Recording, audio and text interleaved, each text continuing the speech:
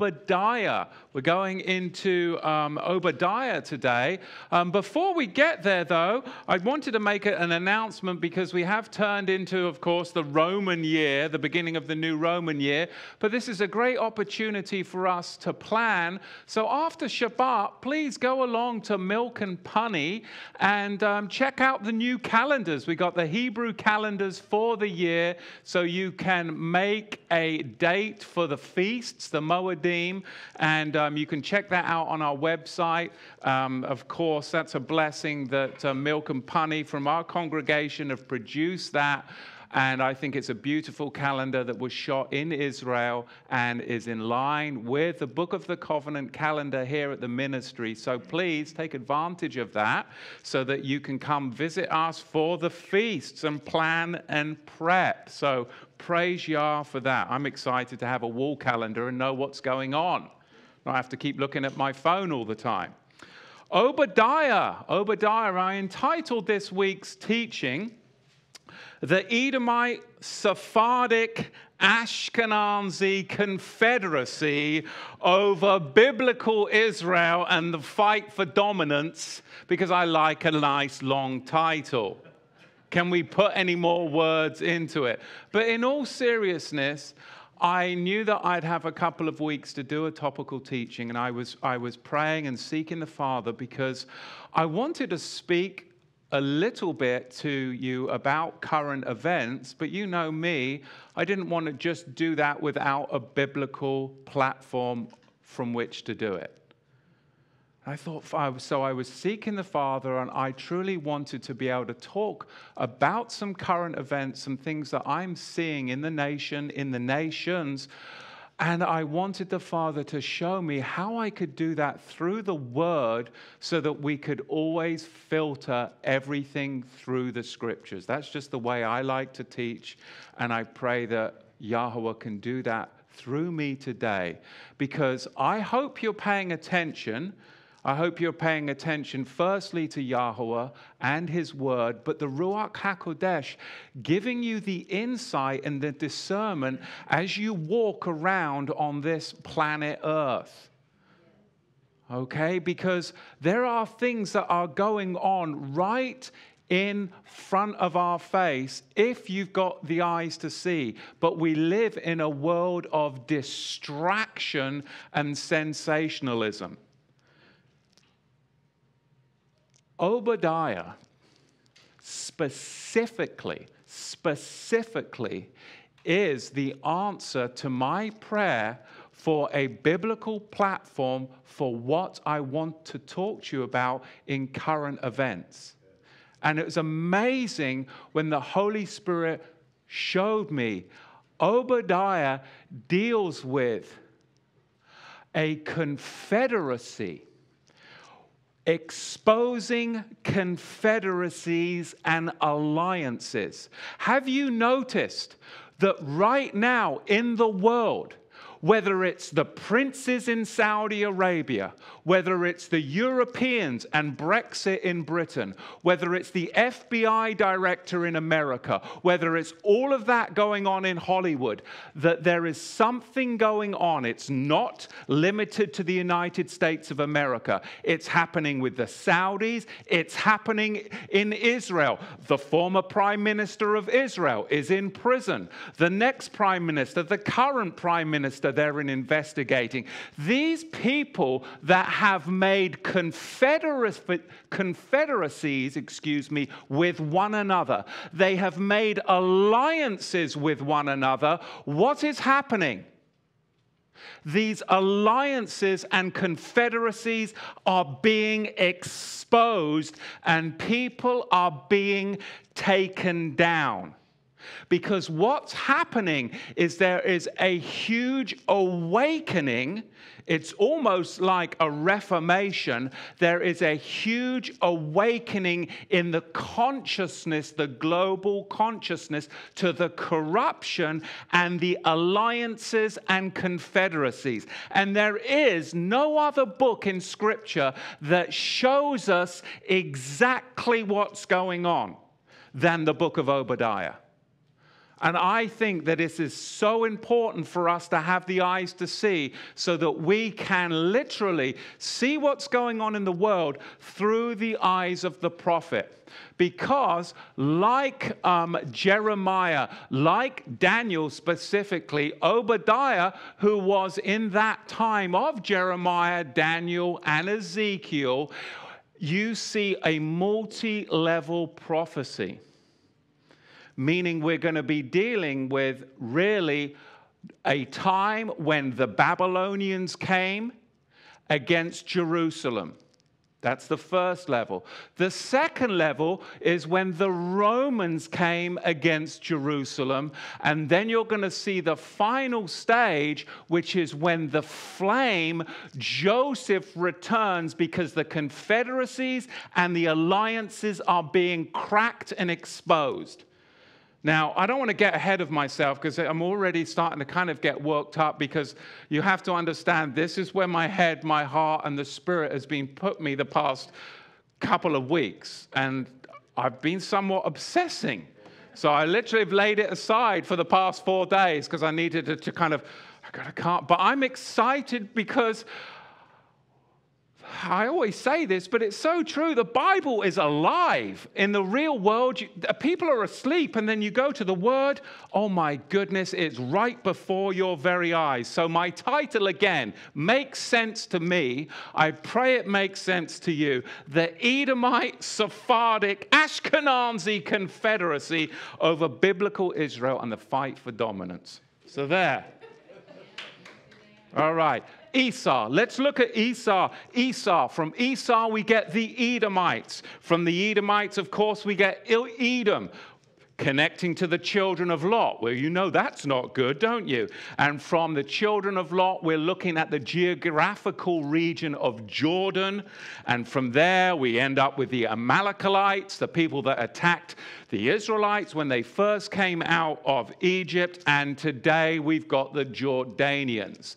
So again, this conspiracy and the line of ascent from Esau, that line we're going to see come over into our scriptures. Of course, let's start with Obadiah in the Hebrew, Obadiah, from Eved, servant of Yah. Of course, this is a prophecy about judgment and promise.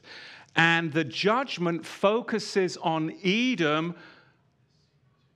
The question is, who is Edom? And there's many different ideas by theologians on who Edom is.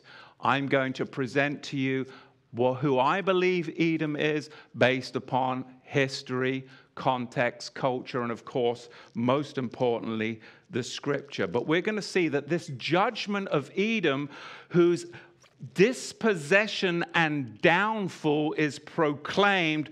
Why? Because Edom became arrogant because it was treacherous against Judah.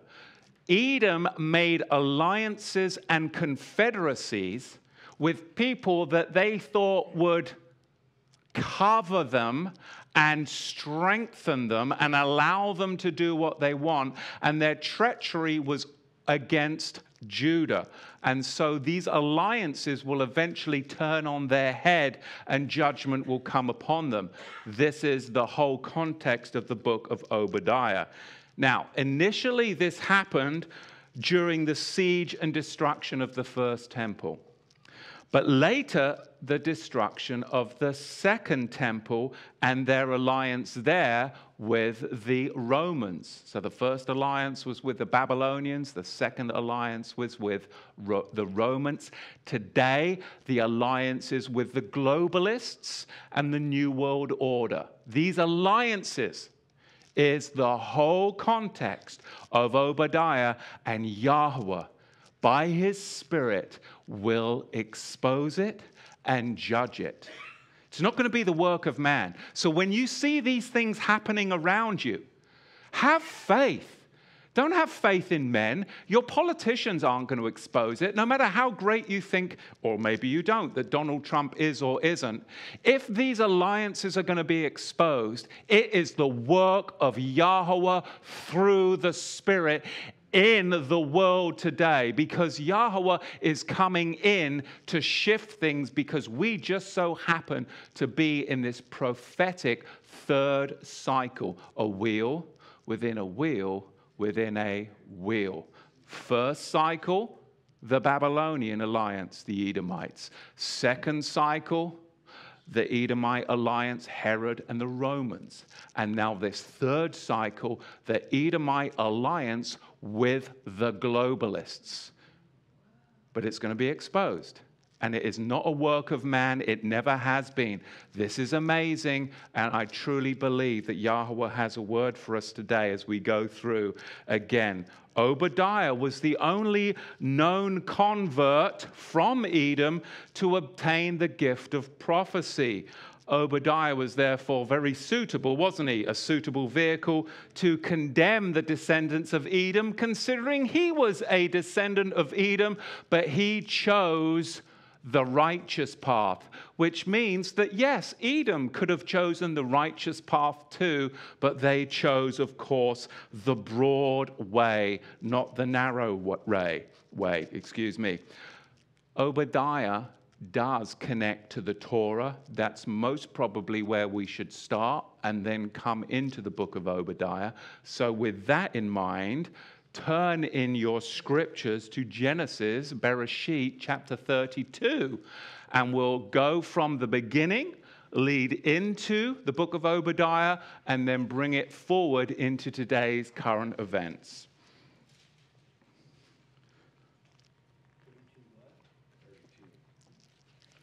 32 verse 1, Genesis chapter 32 verse 1.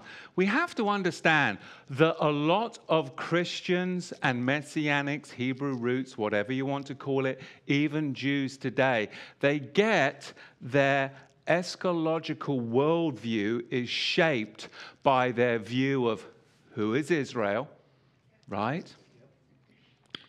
Who are the Jews? What's going on with Jerusalem?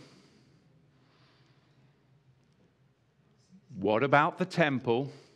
And a lot of this worldview comes from a misunderstanding of the book of Ezekiel, which is the next book that I'm going to be teaching.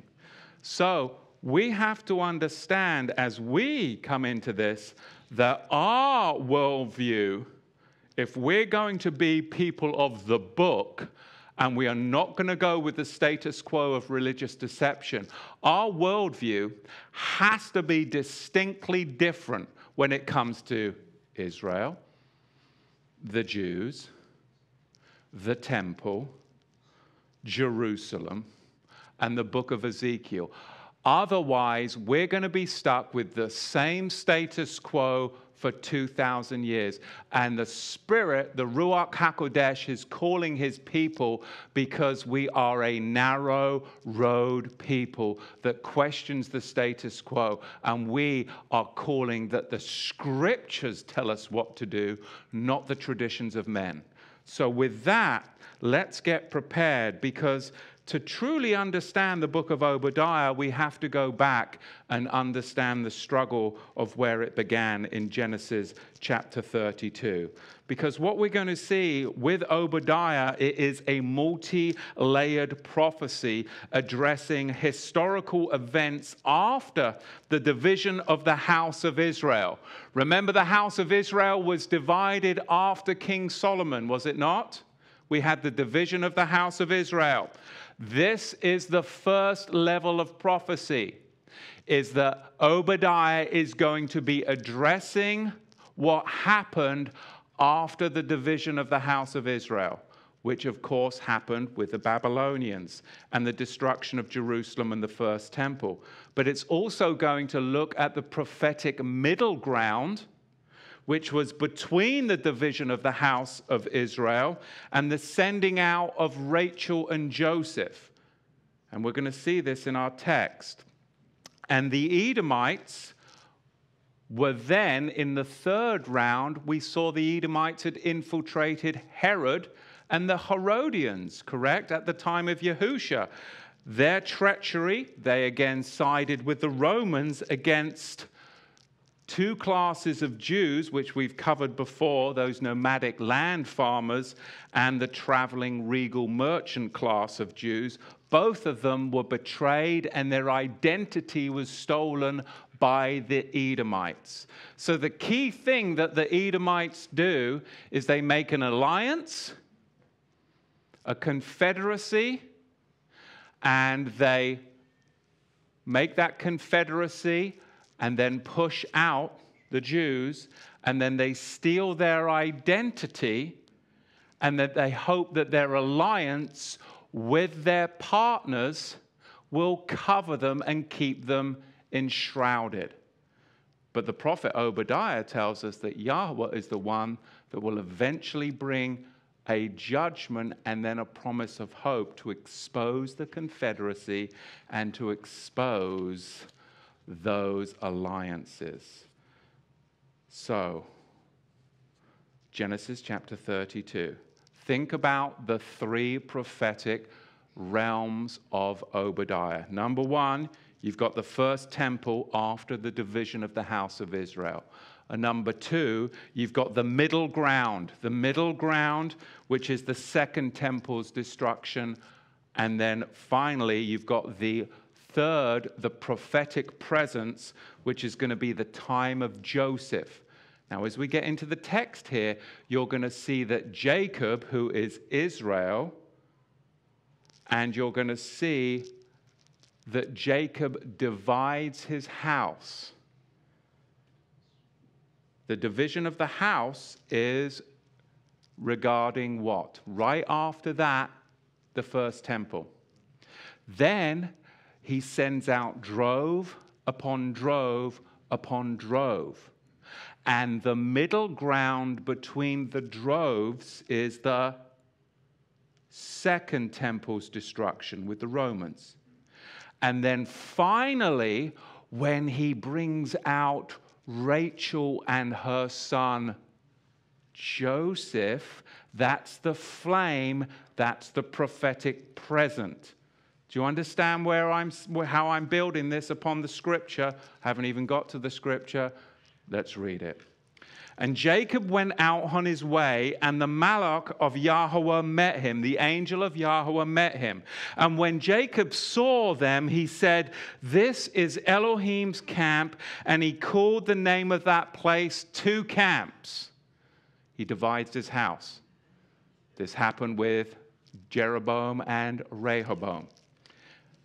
And Jacob sent messengers before him to Esau is Edom, his brother, to the land of Seir, the country of Edom. And he commanded them, saying, "So shall you speak to my master Esau. Your servant Jacob says thus, I have lived with Laban and stayed until now. And I have oxen and asses and flocks and men servants and slave women. And I have sent to tell my master that I may find grace in your sight."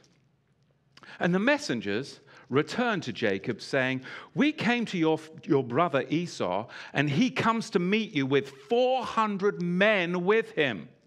Then Jacob was greatly afraid and distressed, and he divided the people with him and the flocks and the herds and the camels into two bands. This again now speaks of the division of the house of Israel, which happened after King Solomon. And he said, "If Esau comes to the one company and strikes it, then the other company which is left shall escape." And Jacob said, "O Elohim of my father Abraham and Elohim of my father Isaac, Yahweh, who said to me, 'Return to your country and to your kindred, and I will deal well with you.' I am not worthy of the least of all the mercies and of all the truth which you have done to your servant. For with my staff I passed over this Jordan, and now I have become two houses, or two bands, or two camps. Deliver me, verse 11, I pray you, from the hand of my brother, from the hand of Esau. For I fear him, lest he come and strike me from mother to sons. You said, I will surely do you good, and make your seed as the sand of the sea, which cannot be numbered for multitude. And he lodged there that night, and he took of that which came to his hand a present for Esau his brother, 200 she-goats, 20 he-goats, 200 ewes, 20 rams, 30 milk camels and their colts, 40 cows, 10 bulls, 20 she-asses, and 10 foals. And he delivered into the hands of his servants every drove by themselves. And he said to his servants, pass over in front of me and put a space between drove and drove. The space between the droves brings us into the second prophetic wheel, which is when the Edomites made an alliance with the Romans in the Second Temple period. Now, I've got some conversations going on in the back. Very hard for me to focus. So if you could please not talk in here. It's a small place and I've got to focus, because otherwise there's no way I'm going to be able to get through the message. Please, thank you. If you have questions, please write them down and we will try and address those afterwards.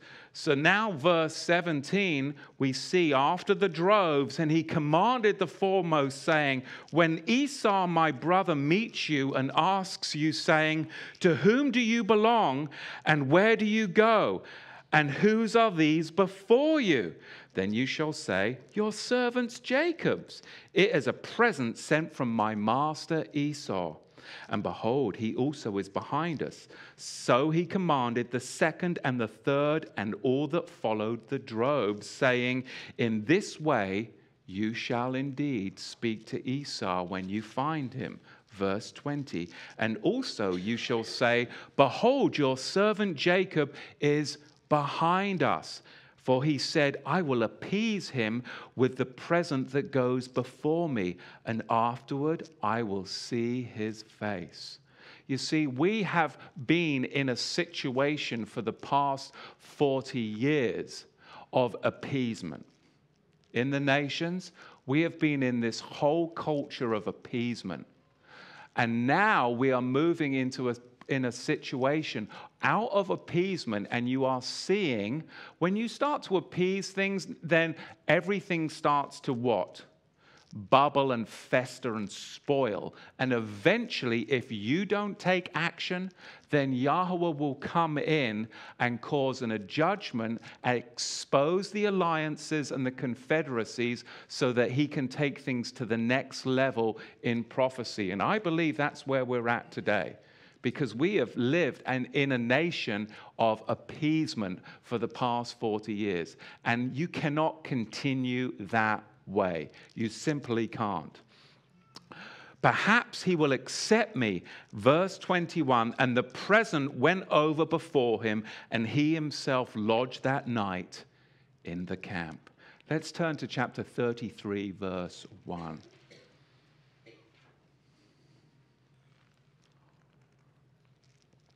And Jacob lifted up his eyes and looked, and behold, Esau came, and 400 men with him. And he divided the children of Leah, and came to Rachel and 2 of the handmaids. And he put the slave women and their children first, and Leah and her children after, and Rachel and Joseph last. So again, this speaks of what? The multi-level prophecy that we're going to get into in the book of Obadiah.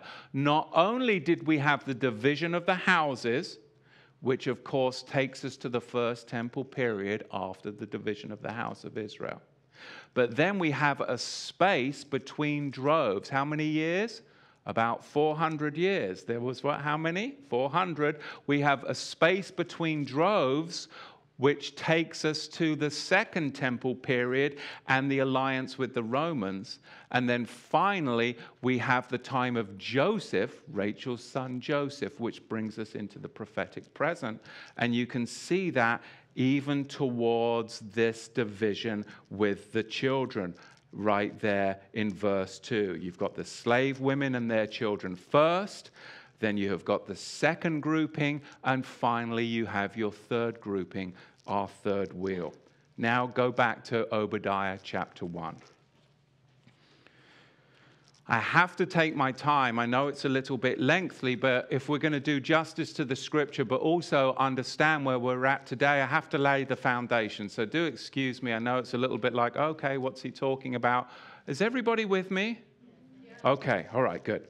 The vision of Obadiah in the Hebrew, Obadiah. This says Yahweh Elohim concerning Edom.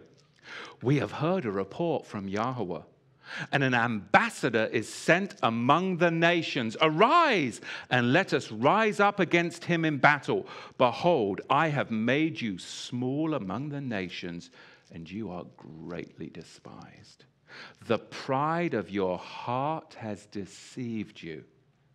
You that dwell in the clefts of the rock, those whose dwelling is high, says in his heart, who shall bring me down to the ground? Remember, Esau dwelt in Mount Seir. And Mount Seir is actually, it's kind of weird, Mount Seir, but it's actually in a valley. And that valley is called Arabah. Now, Arabah is the feminine for Arab. So what do we see here? Genesis chapter 36, verse 8, the feminine Arabah for Arab. In the end times, Esau, the Edomites, are going to make an alliance, and that alliance is going to use the Arabs as a tool to bring forth their agenda. It's not the Arabs, but the Arabs, they are deliberately using as a tool to progress their alliance along further into wickedness. So everybody's going to be looking at the Muslims. Everybody's going to be looking at the Arabs. Everything's terrorism, terrorism, terrorism. But in reality, the Edomite alliance wants you to be looking over here because they're using the valley of Arabah to bring forth their wicked, wicked fruit. I hope you can understand where we're going here, because we are going to see that Esau is going to use the valley, Arabah, the feminine for Arab, to bring about his own intent. He's going to use the Arabs as a tool to bring about his end time intent.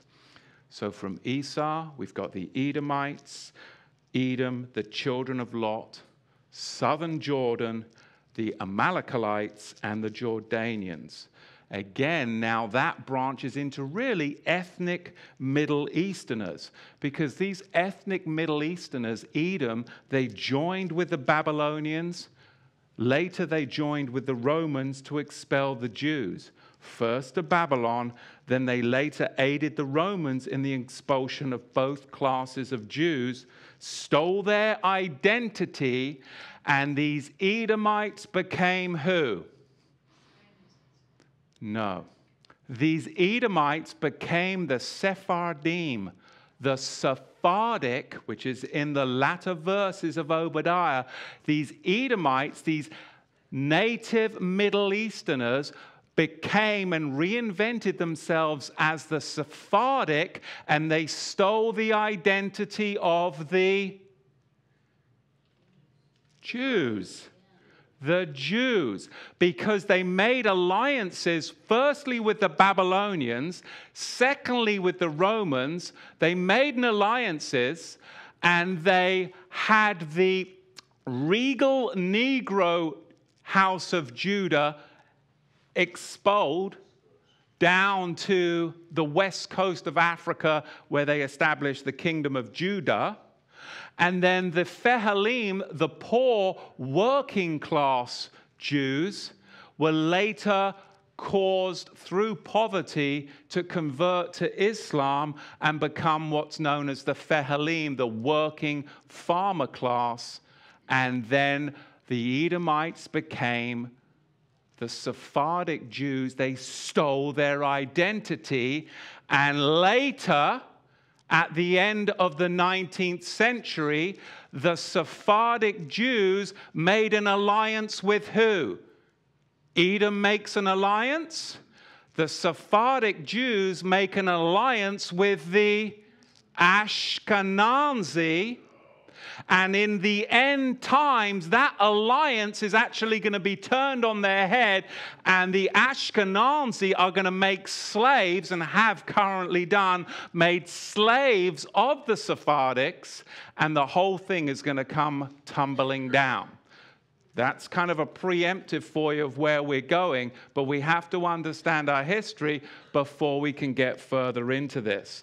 So, Edom will have their deeds, Edom, the Sephardic Jews, which really aren't Jews because they stole the identity of the Jews, because the real regal house of Judah was the royal Negro class that then got expelled and down to West Africa. And those that remained were, of course, the poor migrant class, which became the farmers and the workers that in the 7th century, they couldn't afford to keep their land because of the jihad's Islamic tax. They were forced to convert to Islam and became what we call today the Palestinians. So the Ashkenazi and the Sephardics have made an alliance, and they have stolen the true identity of the Jews, which tells you from the book of Obadiah that this would happen. But Edom will have their deeds returned upon them by the Ashkenazi taking their identity and oppressing them, and it says pushing them to the borders. Are they being pushed to the settlement borders today? Exactly. You can see that in verse 7. Look at verse 3. The clefts of the rock, the Hebrew word there, hagu, it means to be surrounded by walls. Because, of course, those walls would deter an invasion, and it encourages complacency within. And the Ashkenazi have been very complacent. Verse 4, though you exalt yourself as the eagle, and though you set your nest among the stars, even from there will I bring you down, says Yahweh. Among the stars in verse 4, that's like a false sense of security as they set up camp with Lucifer. Because who's among the stars? Isaiah 14 tells us that it is Lucifer who's among the stars. And Edom has made an alliance and set up with Lucifer, the synagogue of Satan, those that have stolen the Jews' identity. They say they're Jews, but they are not.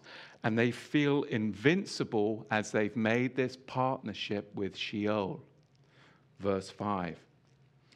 If thieves come to you, if robbers by night, how cut off you'd be. Would they have not stolen until they had enough? If the grape gatherers came to you, would they not leave some grapes? How are the things of Esau searched out? How are his hidden things sought for?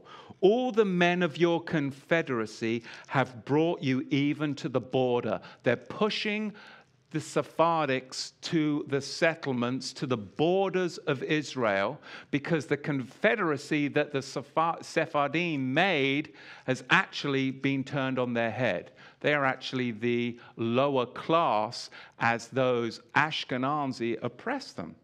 This is what happens in the state of Israel today. All of the men of your confederacy have brought you even to the border. The men that were at Shalom with you have deceived you and prevailed against you.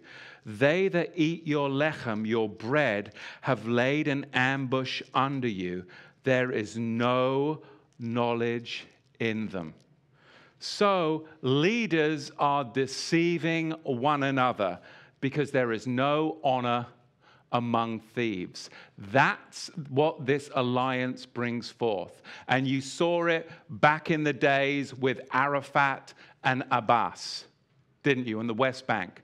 Their alliance, there's no honor among thieves. You've got the former prime minister of Israel. Where is he? Omar, he's in prison for corruption charges. Now, what are they trying to do with Netanyahu? There is no honor among thieves. You see, this is the whole thing. And now you see this coming forward into the reality. Leaders deceiving one another. Edom is involved in a theft and deception regarding Jacob, Israel. And their theft and their deception will be turned back upon them because they've made this wicked confederacy. Look what it says in verse 7. I find that very interesting that they, Edom, if Edom are the Sephardic, what does it say about them? That they eat your bread. Who? Those that you've made an alliance with, the Ashkenazi, they eat your bread, the Sephardic. Just so happens, by the way, that the Ashkenazi eat $180 million worth of Sephardic baker's bread just from one bakery company in Israel a year. So yes, the Sephardic Jews actually do bake the bread for the Ashkenazi. Just one bakery produces $180 million worth of bakery goods for the Ashkenazi in a year, and that's on the Tel Aviv Stock Exchange. I'm not making this stuff up. So Yahweh literally brings you the very details to identify this stuff, just to make sure that you are on track and that you're not what? Inserting your own ideas into the text. Now, I'm extracting this out and actually basing it upon what I see in current events, and it is astounding to me. History, biblical culture, language, and context, and amazing things happen through prayer and the Holy Spirit. It's astounding to me. A confederacy with the Ashkenazi who have joined with Edom are using the Arabs. Remember the valley of Arabah, which is the feminine for Arab. They are using the Arabs to bring about their end time intent for Jacob, Israel. Do you remember the dancing Israelis on 9/11? Remember that? And the connection to Mossad? They're using the Arabs, the Muslims, to fester and bring about all of this hostility and destabilization of the nations to bring about their end time intent for their state of Israel.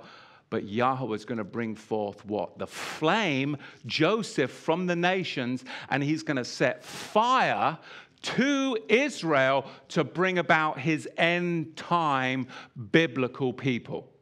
It's amazing. It's amazing.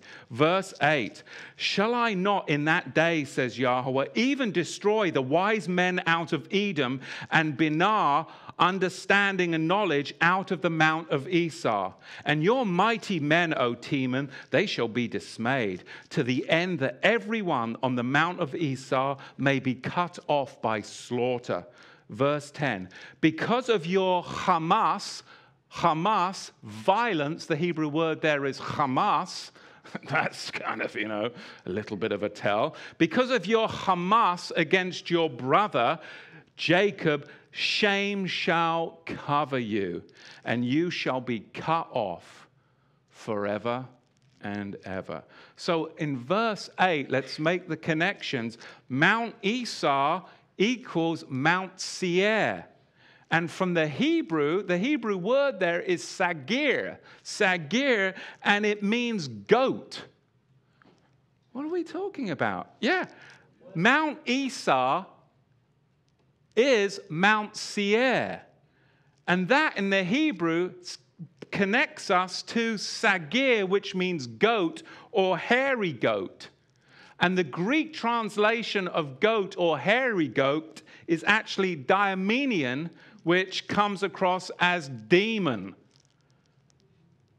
which comes from the root, if you connect it all the way through, Edo, Edo, which means a knowing one, because that word connects to da'ah, which comes from da'at, which means to have experimental knowledge. It's not the other Hebrew word, which is yada, which means intimate knowledge. No, this is experimental knowledge in demonology that connects all the way back to Esau and Edom.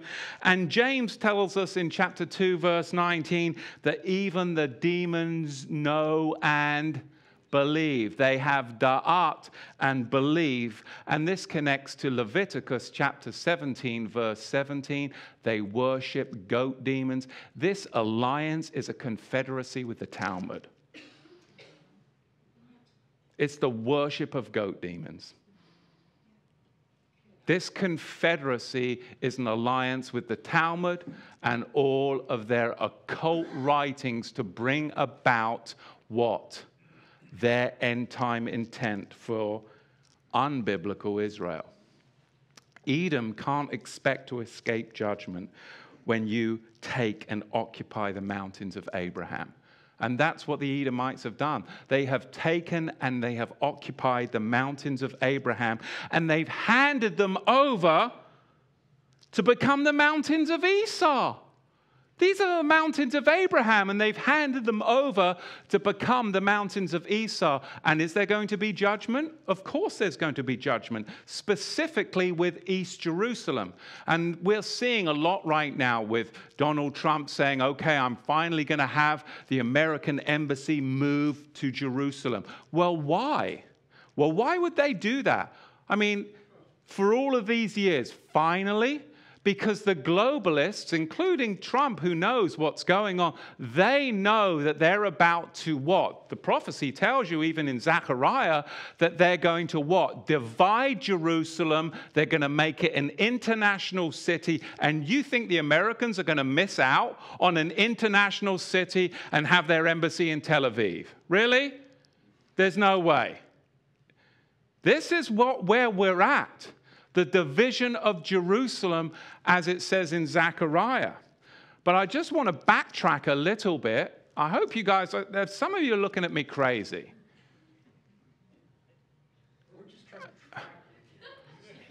Are you tracking with me? Or am I AWOL? Am I just too excited? All right, the tech room is with me. Okay, so hopefully that means that you live streamers are with me, because these guys here, I'm not sure. I got the Marine one. I got the Marines with me, so I got the Marines. I got the tech room.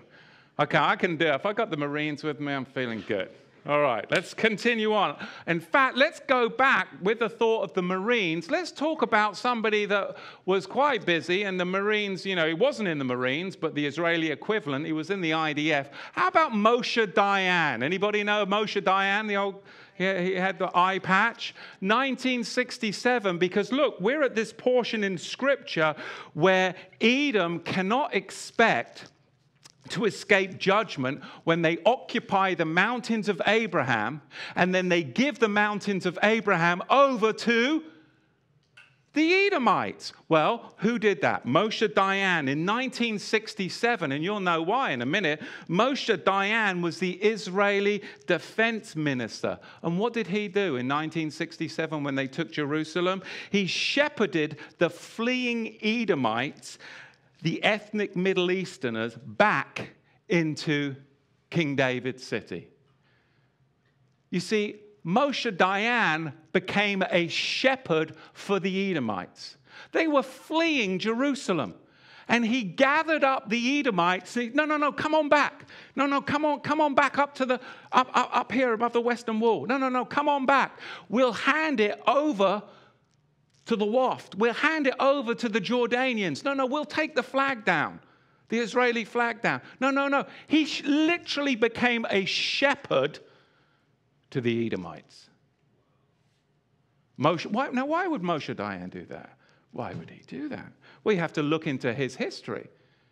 And you have to understand, if the Edomites have made a confederacy with the Ashkenazi, then you better believe that when the shepherd comes, he's going to be a full shepherd. And now we can look at Moshe Dayan, who shepherded the fleeing Edomites back into the city of the king. Israel bowed to pressure from its financiers and turned 80% of Hebron over to the Arabs. Thank you, Moshe Dayan, at that very moment. Moshe Dayan was none other than a Khazarian convert, an Ashkenazi. His parents were from the Khazarian settlement of Zashkiv in the Ukraine. And the Edomites, the Sephardim, had already made an alliance with them.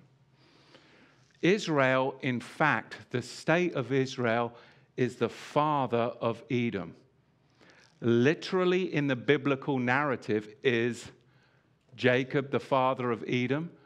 When we look and we follow it all the way back, Abraham is the father, and then we go down the line and we have Jacob, and then we have Esau, and now we see this again happened in 1967. Israel fathered Edom, of which all subsequent Israeli leaders, they've mastered this whole thing. Terrorism, the state of Israel, secularism, and every way they could, they have tried to emulate the carnality of Esau. The state of Israel isn't some biblical utopia. It is a culture of Edom. Carnality, secularism, and everything that your body and carnal flesh can desire. In fact, Tel Aviv is the homosexual capital of Europe. The carnality of Edom is what the state of Israel is actually built upon, not the holy word of Yahweh. Theodor Herzl, his Zionism basically used the Edomite Jew to bring into existence the Israeli state by making a way for all of the Ashkenazi and Edom's carnality and secularism. Today, the state of Israel is forever inclined and has a heart towards Edom. It's funded internationally because of its never-ending conflicts with the Arabs. And Edom has become the source of that very thinking and that very, very funding. Because Edom, the Sephardim, the Sephardic Jews, stole the identity of the real Jews. And then they made a confederacy partnership with the Ashkenazi, and the Ashkenazi stole their identity as Jews as well. This is exactly what Obadiah tells us will happen. There is no honor among thieves. Both the Sephardim and the Ashkenazi have stolen the identity of the Jews, because the regal Negro house of Judah left. These were the wealthy traveling merchant class that we covered in our video. It's available online, The Migration of Judah. They were the merchant wealthy class, and they in exile went down to West Africa and established the kingdom of Judah. But those that were poor that remained, they worked the land until they were forced to convert to Islam in the 7th century, because they could no longer afford to pay the Islamic jizya tax. And they became what we call today the Palestinians. Do you know how many Palestinian Christians there are? They've got that deep faith. Many of them are still believers, but they have had to convert literally for their life, and because they didn't want to let go of their vineyards and their olive groves, because they could not afford the Islamic tax. So things are not always the way they see, because Obadiah is what? Built upon lies and deception when it comes to Edom and their confederacy. So I hope thus far we've identified Edom as those that have stolen the identity of the Jews, moved in. Then they make a confederacy with a more powerful group that moves in and then steals their identity as Jews and then actually enslaves them. That's the Ashkenazi and the Sephardim. And then the Sephardim are the ones that bake the bread for the Ashkenazi. And we see this in the scripture. Now we can go further forward and we'll see even more as this unravels. So the large majority of what the world calls Jews are actually of Eastern European descent today. They're mainly of Khazarian origin, Turkic Mongols. This reality means that their ancestors came not from Israel, but from the Volga. Not from Canaan, but from the Caucasus, once believed to be the cradle of the Indo-European. So genetically, they're actually more closely related to Attila the Hun than our father Abraham. That's the reality. I mean, it's like, what a crazy world that we live in. The Khazars took the name of Ashkenaz because in Jeremiah chapter 51, verse 27, Ashkenaz was prophesied to defeat Babylon. And who was it who came through in the first prophecy that they made an alliance with? The Babylonians. So they took the name Ashkenaz because Jeremiah 51:27 tells us that Ashkenaz in that alliance is going to defeat the Babylonians. So of course, they took that name. So if the majority of Israelis aren't Jews, but the descendant of the Khazars, what about the remainder of the Jewish population there today? They are the Sephardim, or the Eastern Jew, the Edomite. And they've been in the land for many, many years because they are the real Edomites. Of course, Edomites are descendants of Jacob's twin Esau, or Edom. They've lived both sides of the Dead Sea and, of course, constitute that Arab population for many, many centuries. So they're used to being in that land mass area, whereas the Ashkenazi aren't. They only came in at the end of the 19th century. So those Sephardim, those Edomites, they truly are descendants. If you connect it all the way back through Esau and Jacob, they are actually descendants of Shem. But these Jews are different from the Ashkenazi in appearance, way different, because they have darker skin. They look way more like the darker Middle Easterner, whereas, the Ashkenazi, of course, are a lot more European. The Sephardic, they comprise of about 20% of the Israeli population. But the majority of Israel today are, in fact, Gentiles, because the Ashkenaz are Khazar Gentiles. They're from the Caucasian region. Does this make sense? And the history, of course, testifies to this. Let's get back into verse 9. And your mighty men, O Teman, shall be dismayed to the end that every one of the mount of Esau may be cut off for the slaughter. Verse 9, cut off, in the Hebrew, is the Hebrew word ketel. You can connect that to Daniel chapter 7:11, where the beast was destroyed and given over to a burning flame, which connects us back to where? It connects us back into the prophecy here in Hosea. You're already there, aren't you? But Revelation chapter 12, verse 9 states, and the great dragon was cast out, that old serpent called the devil and Satan, who deceives the whole world. And that's the sad thing. You and I, if we understand what's being communicated today, we truly are a remnant. Because the whole world is deceived, not only about how the true way to worship Yahweh is with his Sabbaths, his feasts, and his festivals, but they're also deceived as to who are the true Israelites and who are the true Jews.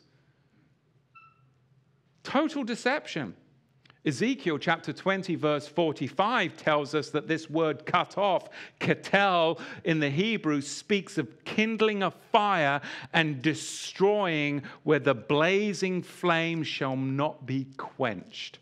And it connects to our Obadiah verse 18. So let's go to Obadiah verse 11, continuing on. In the day that you stood on the other side, in the day that the stranger carried away captive his forces, and foreigners entered his gates, and they cast lots upon Jerusalem, even you were as one of them. You see, Obadiah, he's calling it out. He speaks of a future fall and destruction of Edom. Edom's crime, of course, was being in participation in persecuting the people of Judah and in the destruction of Jerusalem. And of course, Teman was one of the sons of Esau, Edom. So these Sephardics, these Sephardim, these Edomites, these Eastern Jews that aren't really Jews, they stole the Jewish identity, are being oppressed today by those that they made the Confederacy with, the Ashkenazi, that also stole the Jewish identity because they've joined these Ashkenazi and they are in a confederacy with Sheol, the synagogue of Satan.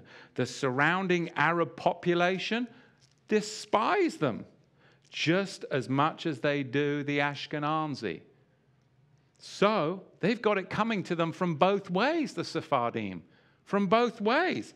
But this is their punishment, according to Obadiah, to helping in the mistreatment of the true Jews, the true Israelites.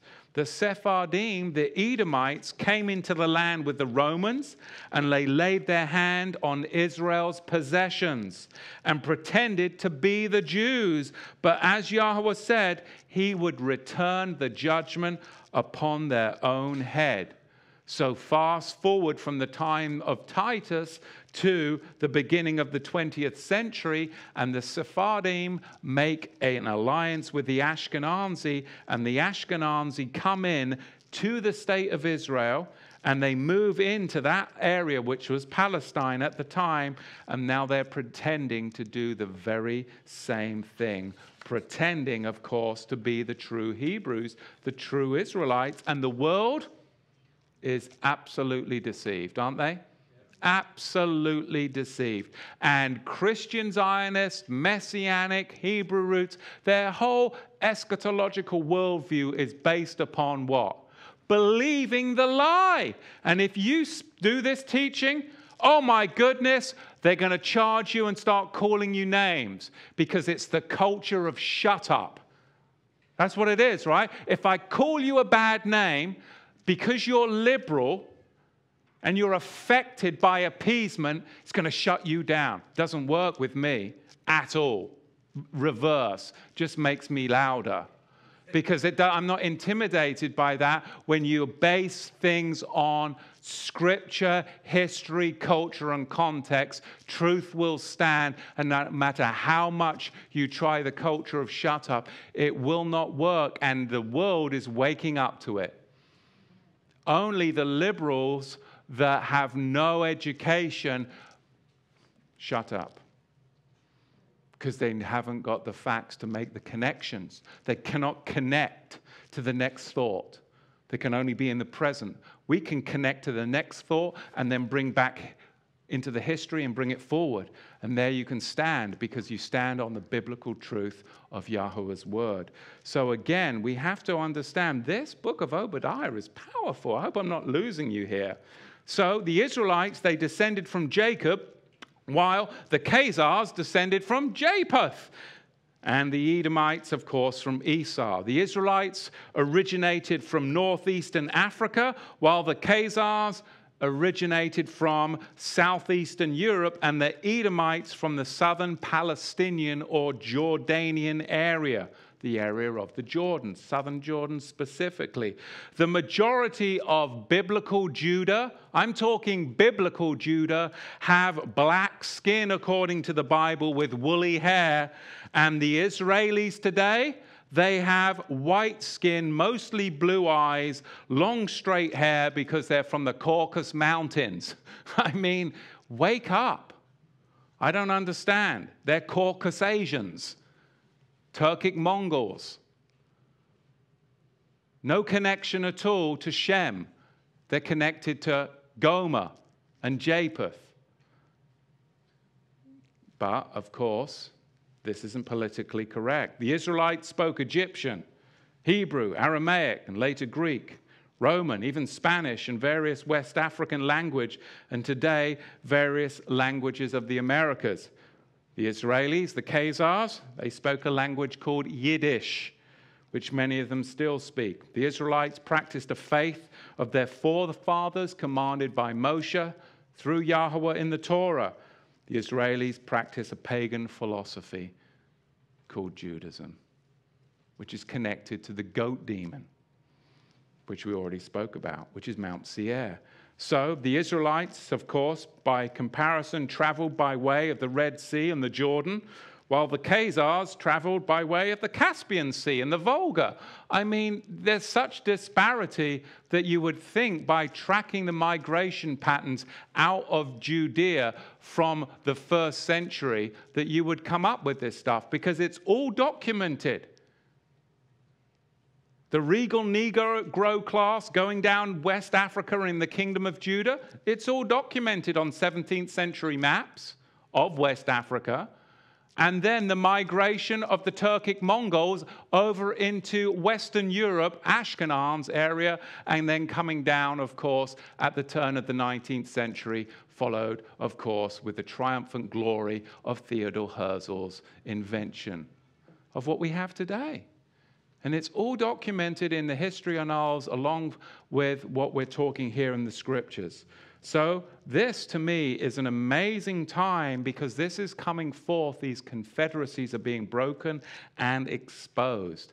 The Israelites, of course, from Canaan through the lineage of Abraham, Isaac, and Jacob, while the Khazars come from the Caucasus through Gomer, Togarmah, and Khazar. The Edomites from Mount Seir through Abraham, Isaac, Esau, or Edom. Finally, according to the Bible, Yahweh himself selected the Israelites and hated the Edomites. Malachi chapter 1, verse 1 through 5. While according to the history, Khazar was selected not by Yahweh, but by the hands of man. It's huge.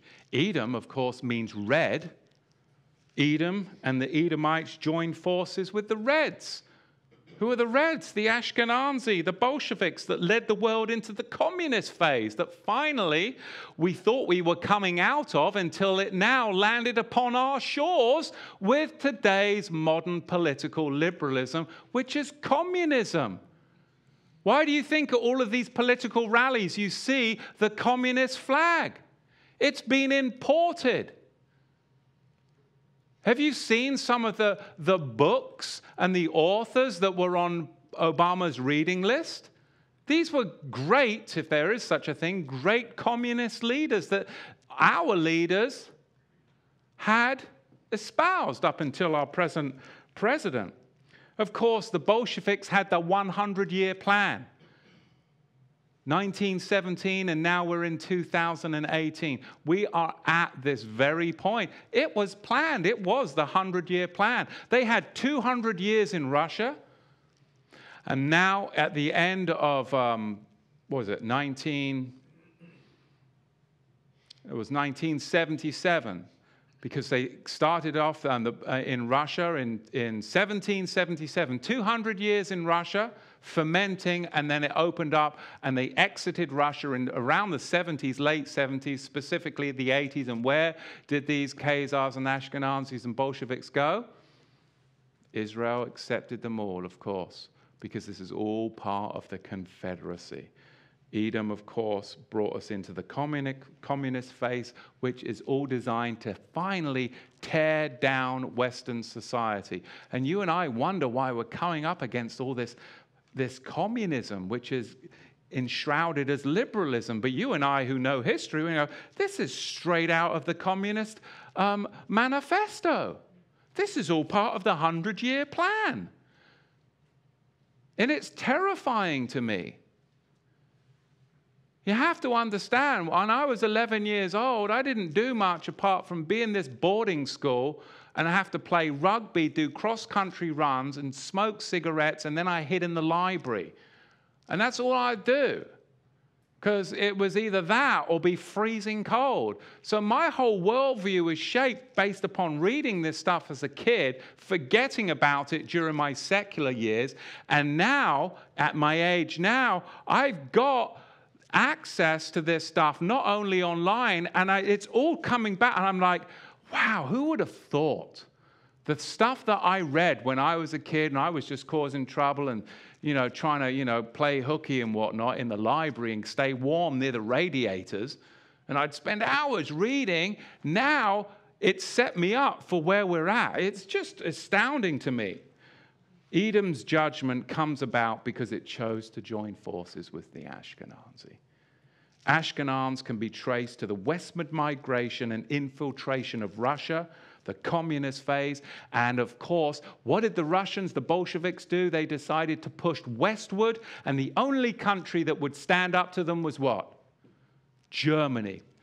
Germany was the only country that would stand up to the sons of Ashkenaz. And of course, then they were infiltrated by the Ashkenazi. Of course, Germany had the highest concentration of Ashkenazi outside of Russia, and it was being destroyed from within by the Ashkenazi bankers during the Versailles period after World War I. The Ashkenazi, they took over Russia and the USSR, and they played the role of the heathen nations pushing westward. The USSR or Russia pushing westward. The Ashkenazi press back in the 1940s, they actually, late 30s, they stirred up an uproar in Western Europe, which justified what? The eventual Allied invasion and destruction of Europe. And we live in a post-Allied world, and people forget that. We live in a post-Allied world, and we are the products, our politics are the products of that time. And people forget that. The Ashkenazi, of course, took over Russia and brought about the destruction of Western Europe. In verse 11 can also refer, I believe, to the future attempted international partition of Jerusalem, which I think has now been set in motion. And if you're going to partition Jerusalem, it makes sense that the Americans would move their embassy there, right? You don't want to be in an international city and be stuck with your embassy in Tel Aviv. Now's the time to move if you're going to. Verse 12, but you should not have looked for the day of your brother's disaster, whether it was with the Babylonians, whether it was with the Romans, or whether it was the destruction of the Western nations with the Allied invasion and the apocalypse that came with World War II. In the day that you became a stranger, neither should you have rejoiced over the children of Judah in the day of their destruction. Neither should you have spoken proudly in the day of their distress.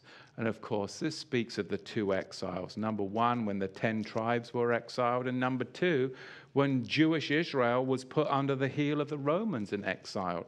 So these ethnic Middle Easterners, they aided the Romans, and then later the Mohammedans, and they took the identity of the Jews, becoming known as the Sephardim, the true Edomites, that then made an alliance with Theodore Herzl's Ashkenazi.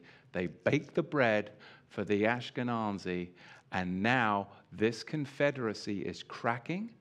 It's being exposed, and we're seeing it being exposed in Brexit, in Wall Street, with the Saudis, because the Ashkenazi are involved with the Saudis,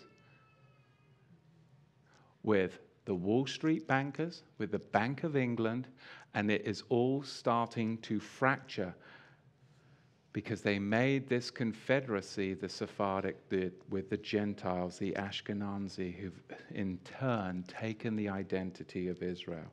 And we know that Zechariah tells us that Jerusalem is going to become what? It's going to become a cup of stumbling and a cup of drunkenness. Zechariah chapter 12, verse 2. Zechariah was one of the contemporaries around the time after they had returned from Babylon. So it was later than Obadiah. Zechariah came into the time. He was a prophet around the time of the Hasmonean dynasty.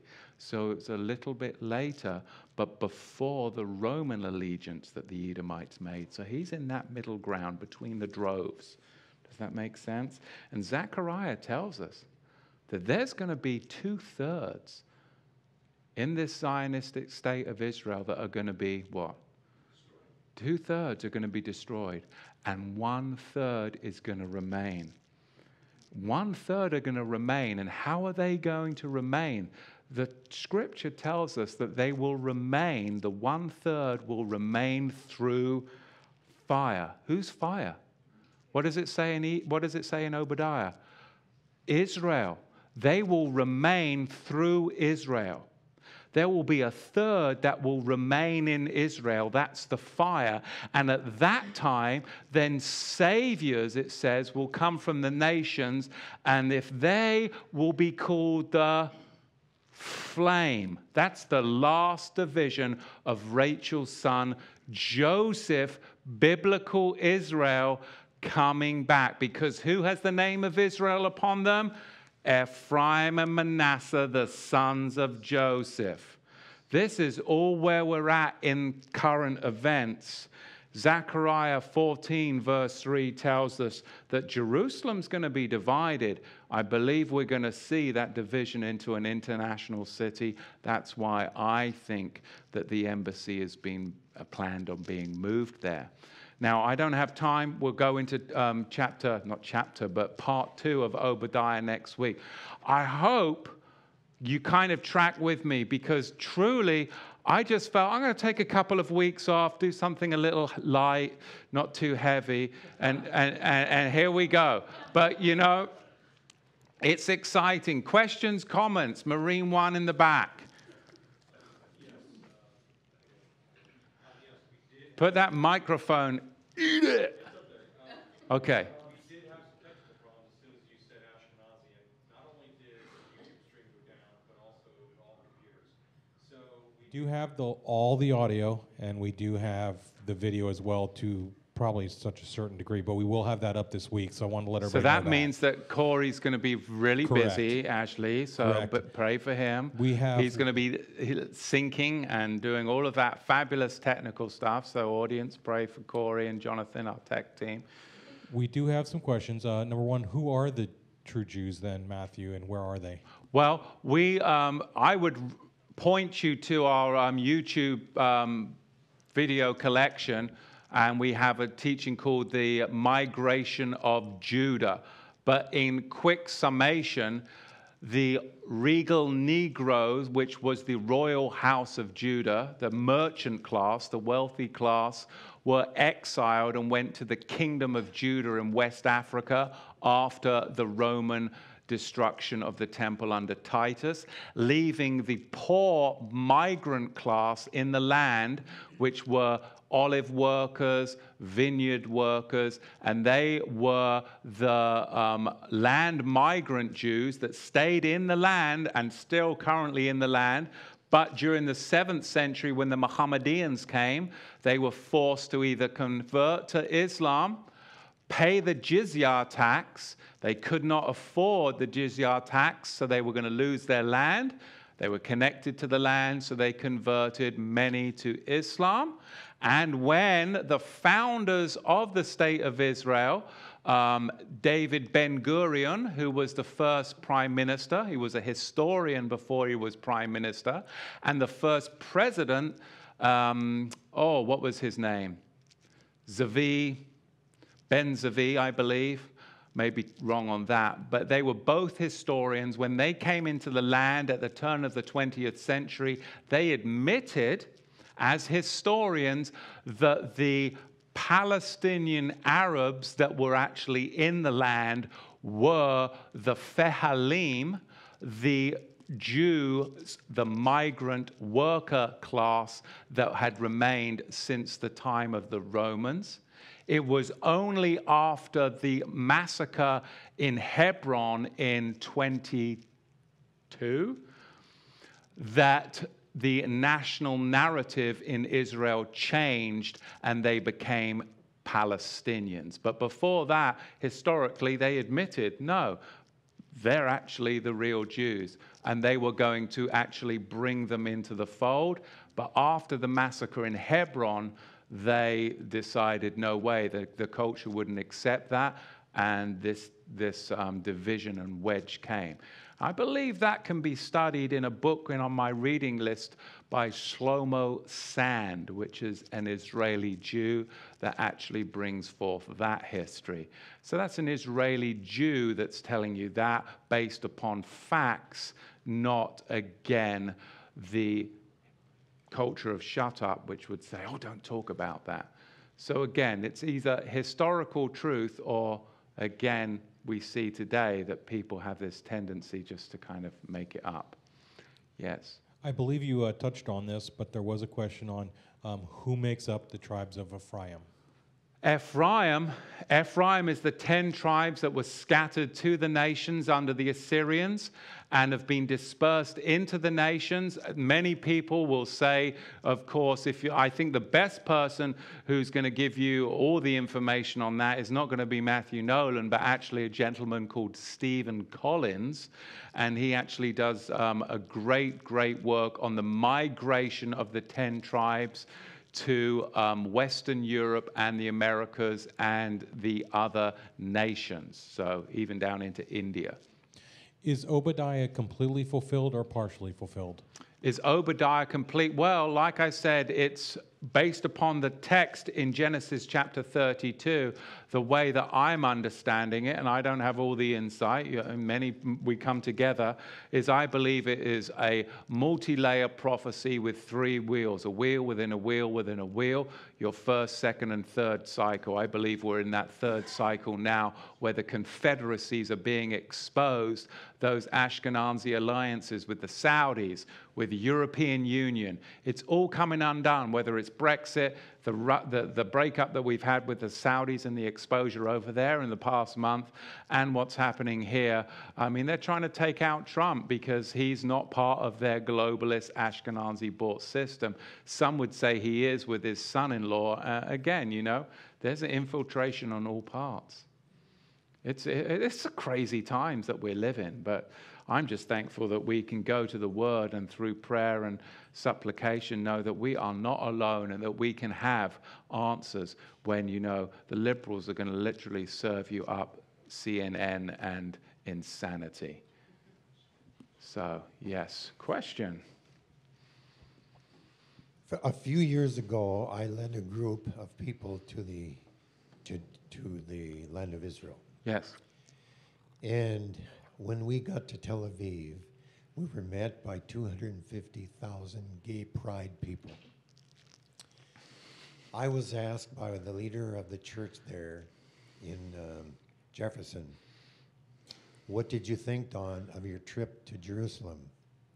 My comment was, there are a lot of unholy people in the Holy Land. Yeah, exactly. Because of these confederacies and alliances. And you have to understand the root of Zionism is atheism. I mean, Theodore Herzl was not a follower of Yahweh, and neither were the founders of the State of Israel. I mean, it's founded upon, again, the occult and this alliance that has been exposed that Obadiah talks about. Anybody else? Oh. All right. Abba, we thank you, Abba, and we pray that, Abba, you will bring forth more revelation as, Abba, we jump into the latter verses of Obadiah next week, Abba, and that you would shake down and press forward, Abba, the things that have been said today, and that, Abba, that needs to fall by the wayside would fall by the wayside, but you would increase that, Abba, of your revelation and truth in these days. We thank you, Abba, for the prophet Obadiah. We thank you for your holy word, that, Abba, the whole of your scriptures, from Genesis to Revelation, is for us today. It is the Holy Scripture for reproof and for learning and understanding. We thank you in Yahushua's mighty name. Amen.